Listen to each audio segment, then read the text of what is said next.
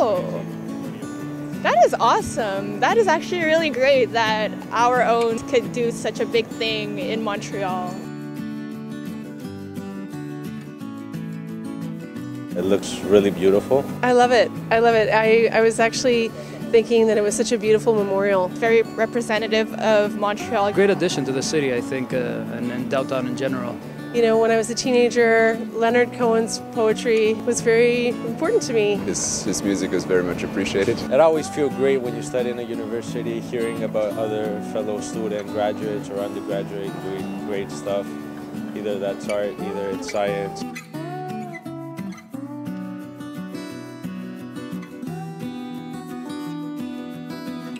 I guess we have some great talent at Concordia.